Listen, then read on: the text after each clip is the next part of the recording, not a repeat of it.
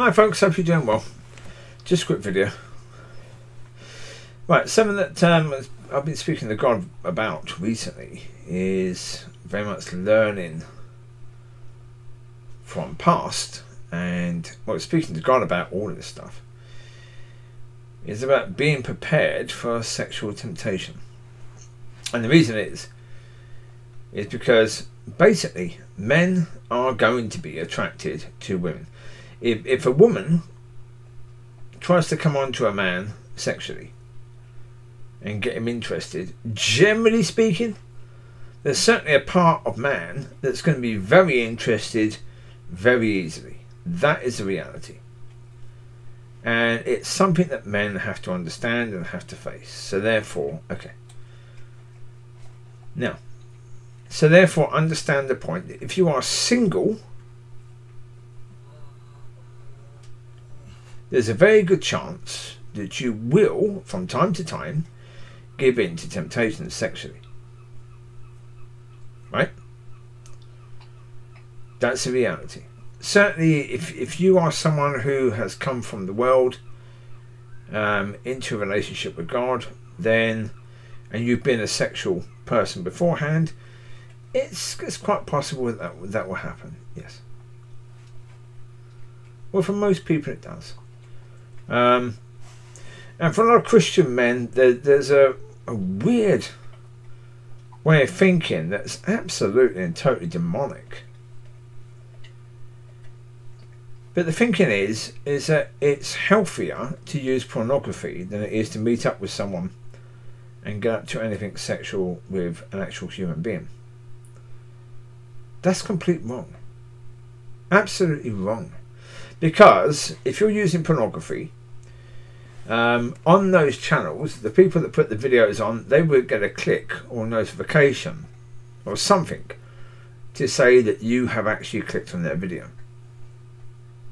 That then tells them that you like, or that all these people, all these clicks are telling them that all these people like that type of video, so they're going to make more of them. So they will gather men and young women to make more of these movies. Right? So your clicks are going to be encouraging young men and young women to get involved in the industry. That is far more dysfunctional and far more damaging than you having an understanding and maybe, you know, giving it to temptation to an actual human being. But again, having an understanding of what that means and everything about it. As I say, you understand that according to scripture, when people join as in full sex, they are joined as in husband and wife. Okay? The reason why you need to understand that is because therefore don't be joined with anyone who's not going to be your husband and wife. Right? I've said before, I've watched some of these conversations with young men, young women, and one thing with young men very much is about body count, and they're speaking very much about the woman's body count.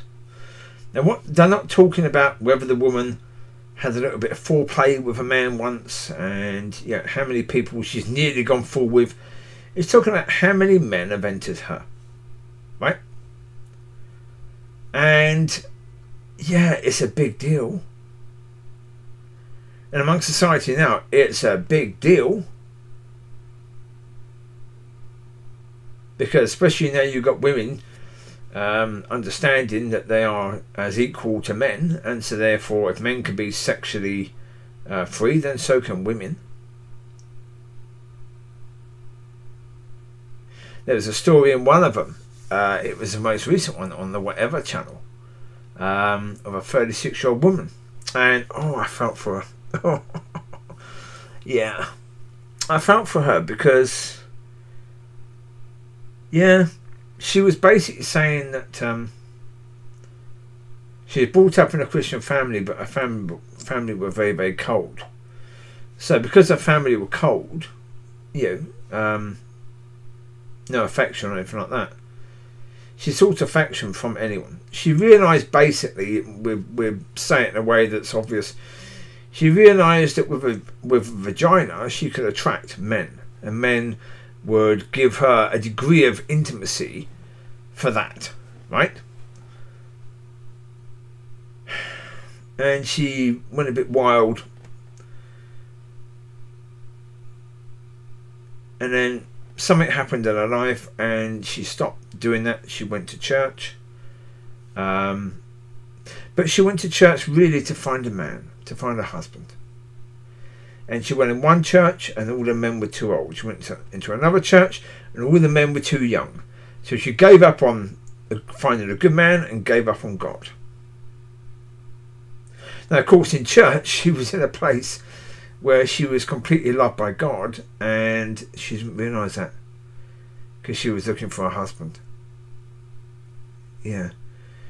The point I'm saying is that there's a lot of sexual dysfunction out there. But the point of it is, understand that temptation will come. Understand that occasionally you might give in to temptation. And if you do, understand what is healthy and what isn't. Up to that point of joining as husband and wife, up to that point is certainly a damn sight healthier than going beyond that point.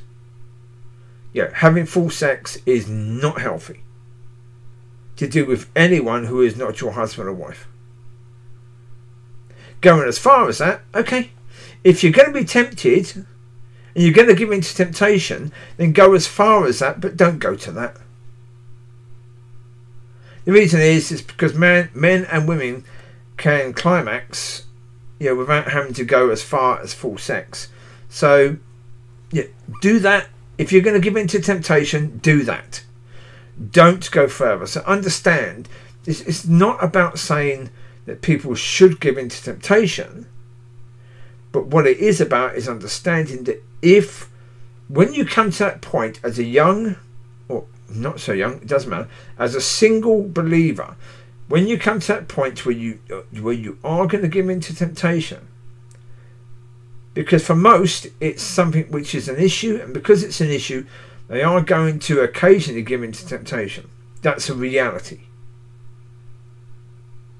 It's no good pretending it doesn't happen, because it does.